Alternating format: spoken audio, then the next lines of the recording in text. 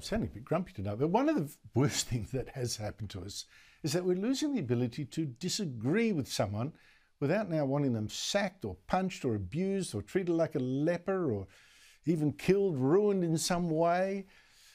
And a lot of this shift is actually coming from the left. I'm sorry, yes it is.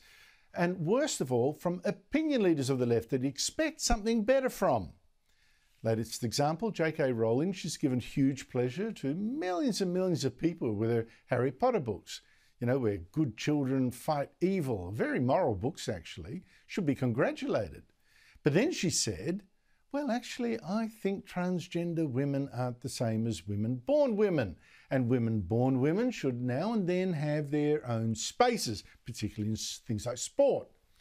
So now, the new Statesman, which is a magazine that for years was very serious, the Bible of the left, Paul Johnson was once its editor, has run a huge rant against her, calling her Britain's nastiest novelist, despite all the charity work, and also called her a liberal pariah and much more.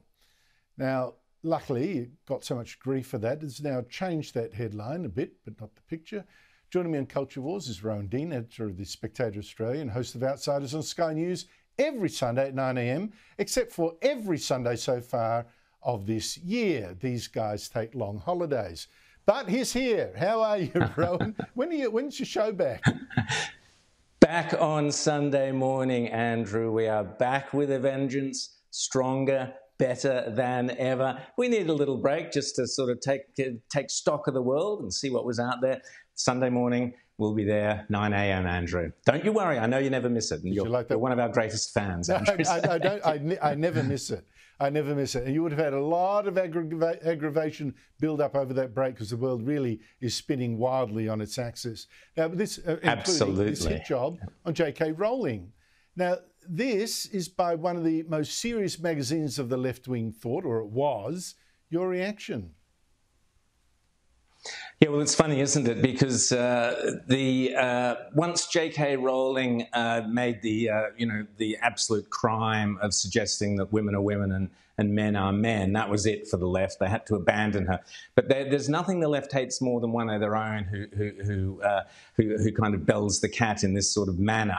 What really upsets the left about J.K. Rowling is she was so popular with children, courtesy of Harry Potter. So they had to denigrate her, and even we saw the actors who made their fame, their money, their wealth, their celebrity out of appearing in J.K. Rowling's films. They also attacked her, which just shows you that the left, their loyalty is always to the left ideology. It's never to individuals or people who have helped them along the way. But what is fascinating about the article in the New Statesman, yes, it's a magazine of the left that does that. I guess they could call it the New Stateswoman, or maybe they could call it the New States Transgender Woman, because that would then take us back to the New Statesman. Well done. But anyway, cause confusion. Exactly. But here's what's funny about the article, Andrew. They go into how nasty and terrible J.K. Rowling is, and they kick off by being appalled that she wrote under the, or appearing to be shocked under that she wrote under the pseudonym of Robert Galbraith. In other words, she identified as a man to write her first adult novels. You would have thought they would have loved this. Surely this is a great thing to be true. But oh no, she hid, behind a pseudonym. How dare she? And then they go on to the fact that she's obsessed with paedophiles, rapists, murderers, criminals, crooks. She's a crime writer. That's what crime writers do, Andrew. And the left are all in a tiz because here's this person who was obsessed with writing crime novels about criminals and about weird people with different perversions and things, because that's what readers of crime novels want.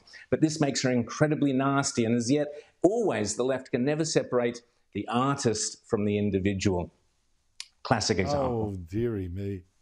Wait till they get to Agatha Christie. I mean, heaven forfend. But Rowan, that's right. I've been thinking what a country looks like when it's attacked its own culture for years, has attacked the Western notions of beauty, erecting all sorts of monstrosities.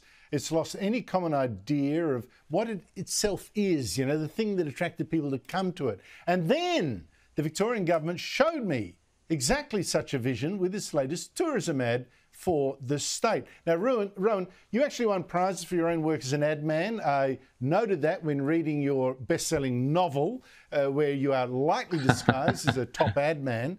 Tell me who this ad would attract. Here it is.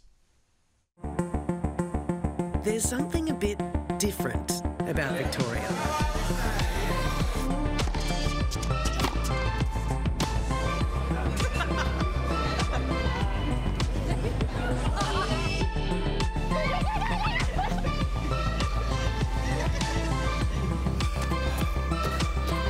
More than just a little bit different. Victoria. Every bit different. Rowan, who's that going to attract? Well, clearly they're after the, pink-haired mob with the cafe latte, kale-eating crowd.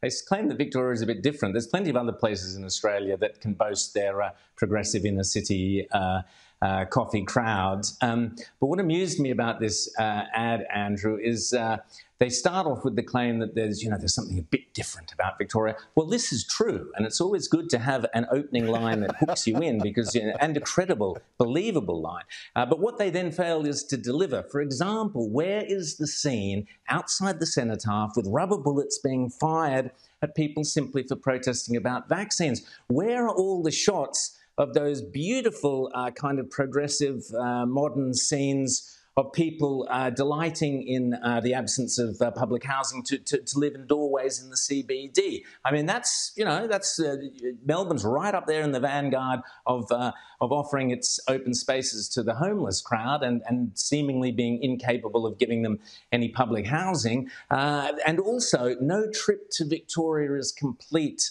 Andrew, without a visit to the NGV, the National Gallery of Victoria, where you learn, for example, that some of Australia's greatest painters and artists back in the 1800s, when they were painting idyllic scenes of beautiful bush and Indigenous Australians enjoying being by the river or whatever it was, you then have a note next to the painting telling you that the painter back in 1860 got it all wrong. He didn't know what he was looking at. In fact, there was a massacre further down the river, and that's what he should have focused on rather than this idyllic paradise that he painted. So you also have an ability in Victoria where the curators of your galleries and museums are so far-sighted and foresighted that they can actually look back into the past and tell the painter what he should have seen when he was doing his painting. It's an amazing place, Victoria. This is progressive Australia at its very best, Andrew. So, take the ad, run with it, Victoria, and let's see who it attracts.